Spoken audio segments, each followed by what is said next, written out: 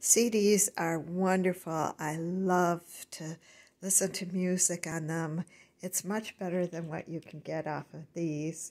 But I do load some music on here, but the sound quality isn't as good as what you can get from a CD, in my opinion.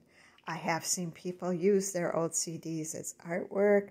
Some people took them and tied them outside on their tree branches, which I have no idea why they did it, but they're floating in the air as the wind turns them around and reflects off of them.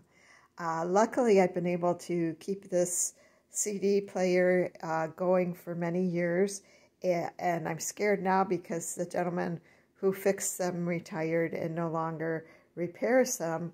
So what am I going to do? Because I really, really love the music that comes off of here.